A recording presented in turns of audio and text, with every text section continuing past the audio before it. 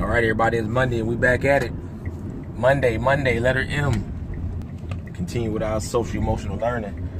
So today our word is going to be more.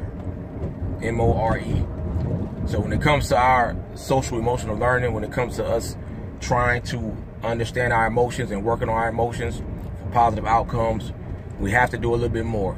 And that's just in everyday life. I mean, just more as a person to obtain our goals. We all have goals. I hope we all have goals and aspirations to become more of the person we want to be every single day. But in order to do that, we have to do more. We can't just continue with our everyday routine. We got to go outside the box.